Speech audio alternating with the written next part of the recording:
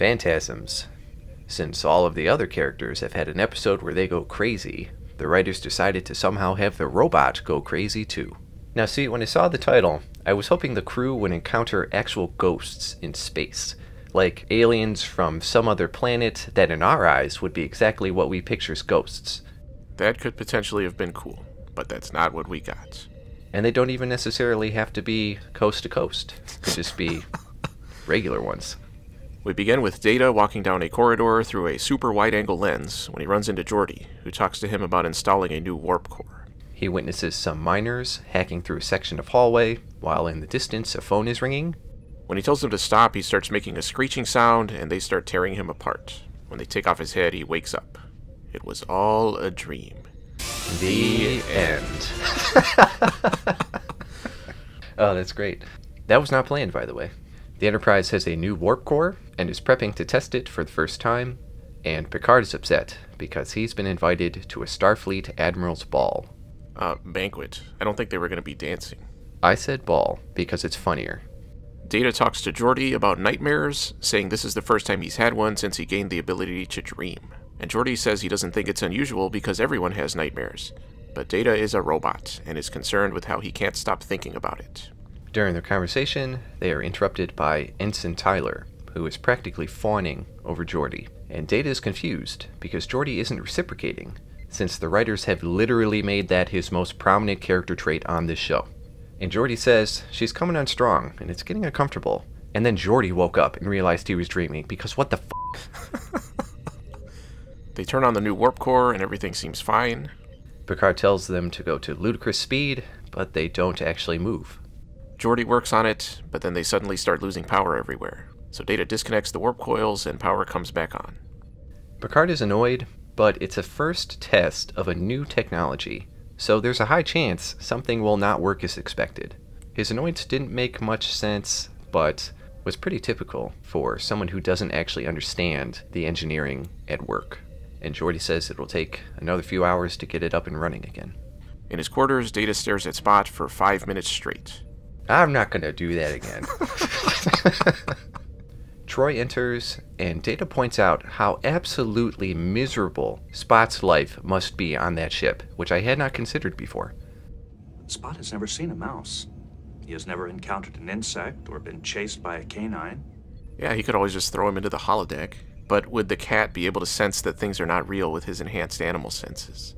Data says he was wondering what Spot was dreaming about, and Troy says that Geordi wanted her to check on him. She tells him he shouldn't be afraid of bad dreams, and even though she admits that she has no idea how his robot brain works, she still gives him advice from a human perspective. So he kicks her out, so he can dream right then and there. I hope he wasn't on shift. And he imitates a human going to bed, which made me really angry. I bet it made most people chuckle.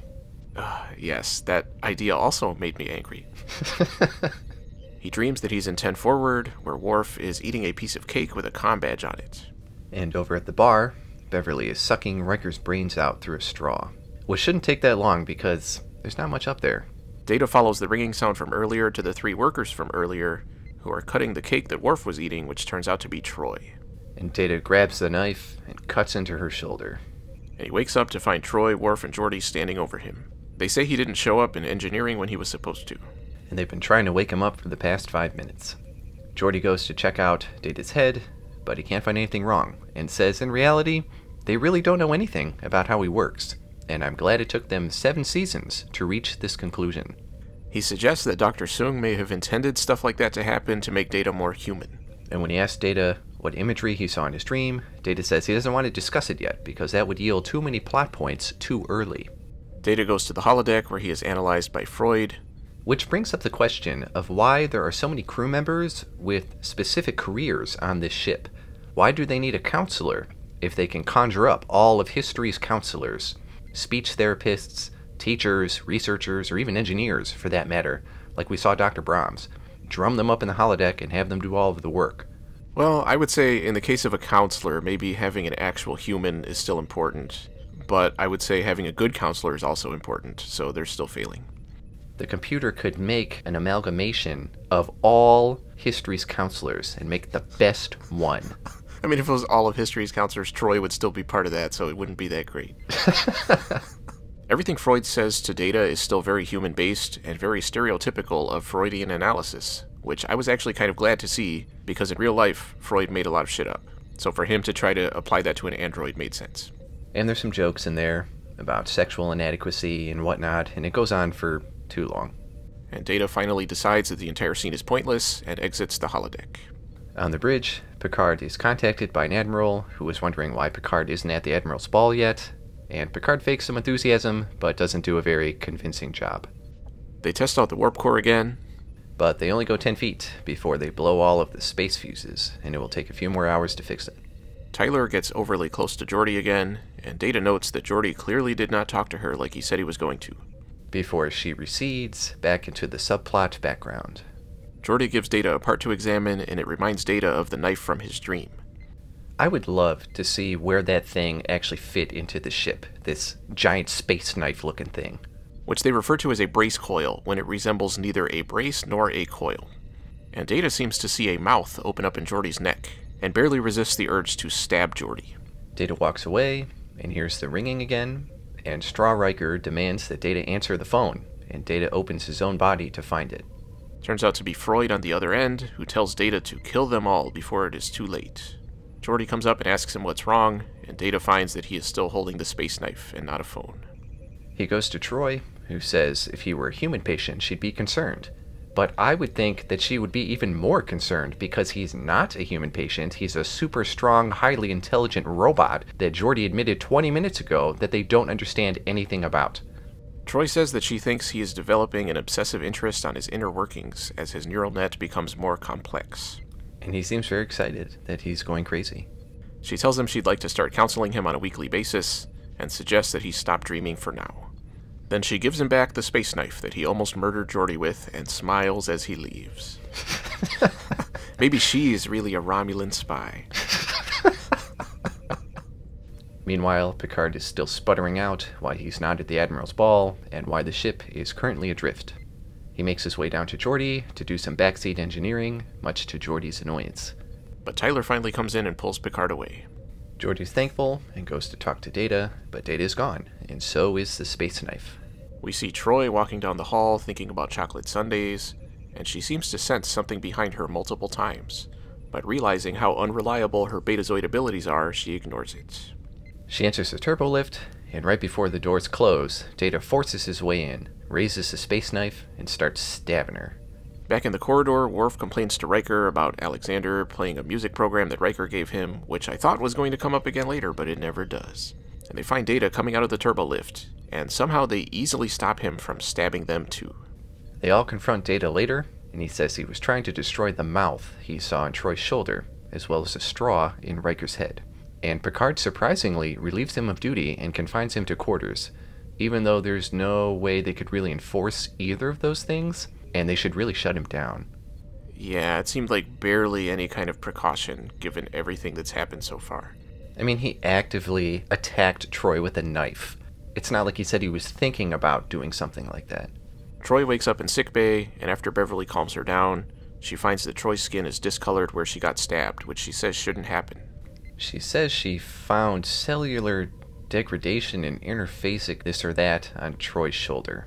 Worf takes Data to his quarters, where Data gives him his phaser and tells him to take care of Spot, in case anything happens to Data again, which has only happened 1,000,000 times before, so I'm sure it'll never happen again. And then we get some more jokes, which I actually thought were pretty funny. Tell him he is a pretty cat. And a good cat. Back in sickbay, Beverly says she found a gross parasite thing, her words, not mine, on Troy's shoulder, and they're all over the crew and are spreading. And the one on Beverly's arm is on the outside of her sleeve for some reason, because it's easier to do the effects that way. And when she shows them to Picard and Riker, that would be the point where I would get the f*** out of the room, but they just stand there. Or at least start clawing at it, trying to get it off. And when Beverly scans Riker and Picard, she finds that they are also infected. At a meeting later, Beverly says the space leeches are feeding off of them, and if they're not removed, we would collapse like a bunch of broccoli.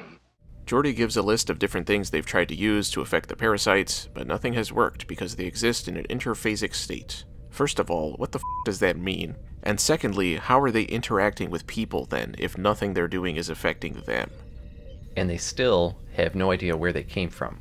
Picard suggests that they're connected to the data plot of the episode, but Beverly says she scanned him and didn't find anything. But then they point out that the areas on their bodies where Data saw mouths or straws are where the parasites are located. So they go to ask him more about his dreams.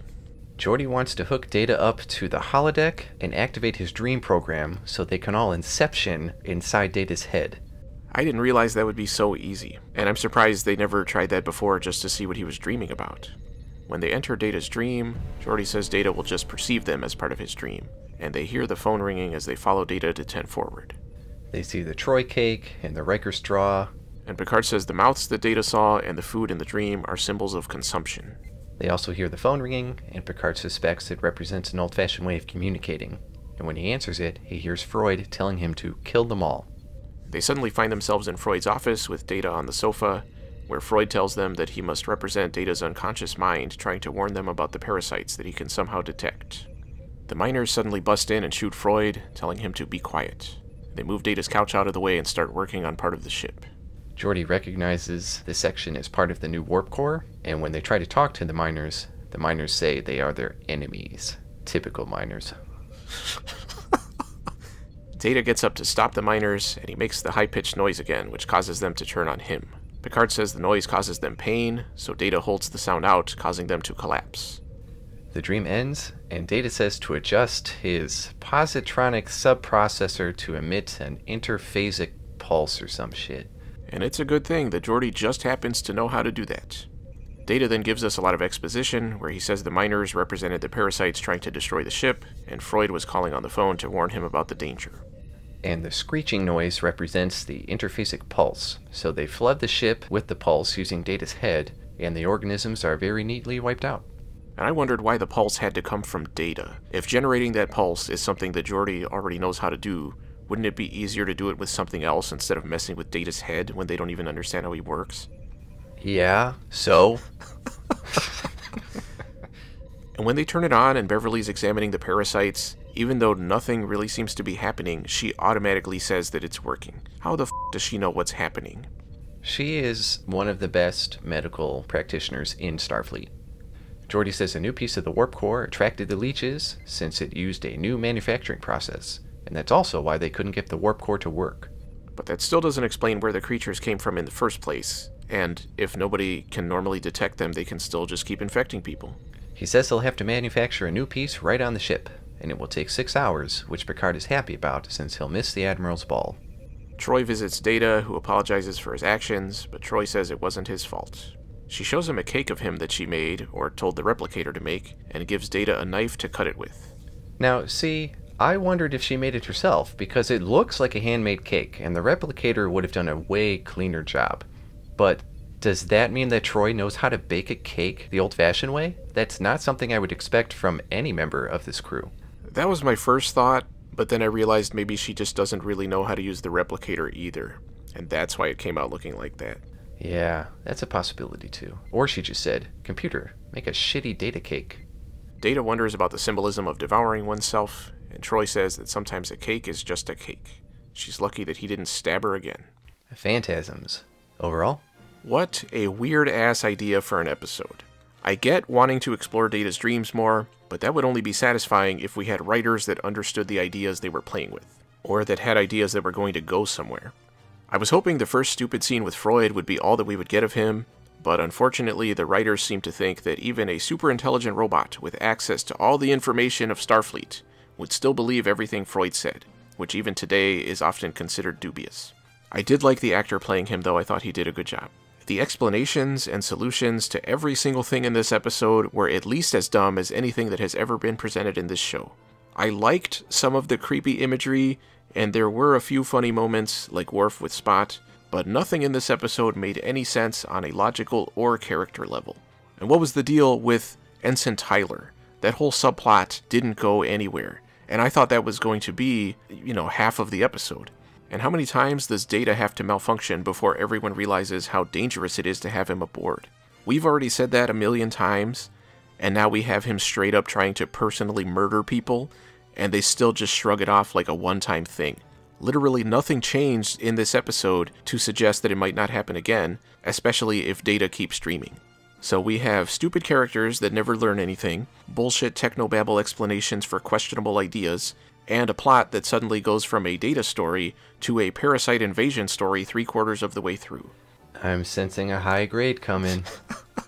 I gave it a D-, which probably would have been an F if not for the creative imagery, although again, the explanations for that imagery were really stupid. I also gave it a D-. I was kind of hoping that while Data was having nightmares, he would start screaming in his sleep, because that would have been funny. It maybe would have made sense for him to make that screeching noise in his sleep. Picard's Admiral's Ball subplot was out of place in this episode. We had enough jokes with the cat stuff and whatnot. I don't think we needed a whole subplot of Picard jokes. And Tyler's schoolgirl crush subplot was also out of place. It seemed like they were building her up for future stuff, but I would not be surprised if she never showed up again. It would give Geordi an interesting arc to be on the other end of an unwanted relationship. It's like these 3 threads were all smashed together without thinking about it, because this is the last season and we just need to shove all our ideas in there. The fact that Troy is so heavily influenced by Freud was kind of disappointing in how simplistic it was. The writers just picking the most generic dude ever for that kind of stuff was pretty lazy. And I didn't believe Troy for a minute when she acted like she wasn't scared of Data anymore. I think it would have made a great, long-standing arc to have not just her, but a bunch of the non-bridge officers start to whisper about Data and how they don't trust him and how they don't know anything about him, and making him or Picard defend him being on the ship. That would be a courtroom Data episode I would actually like to watch. I agree. The fact that Data was able to pick out specific areas on each crew member for the leeches, but the crew only doing tests on Data didn't make much sense. The fact that he had to stab Troy in the spot he was talking about, and Beverly only discovering the leech by accident in that spot, was ridiculous. And apparently, trying to communicate with the organisms was never an option, even though we've had episodes where something is trying to kill them, and their first action is to try and communicate with it. And I thought that's what was going to happen because Freud was telling them to communicate with them. They've even done that with the giant crystal galactus thing, and literal rocks. Just not in this case, apparently, because they look gross. So where this warp core piece was manufactured, are all of the people in that facility going to turn into piles of jelly because they don't know they're completely infested with these things? Nobody mentioned warning them, so I guess so. And since those leeches were around for quite a while and latched onto people, did any of the crew already lose any vital organs or have parts of their central nervous system dissolve? Nobody seemed that concerned that these parasites were actively dissolving parts of their very being. Nobody felt sick or reported feeling like their insides were melting. To me, that seems dubious. And after their first session, Troy told Data, you should probably shut down your dream program just to be safe. But apparently he couldn't do that because he kept having waking dreams. So does that mean that he himself does not have full control over his functions? Because that would be another red flag among the ocean of red flags we have for this character. At least the nightmare of this episode is over. The last thing I'm going to say is... Be quiet!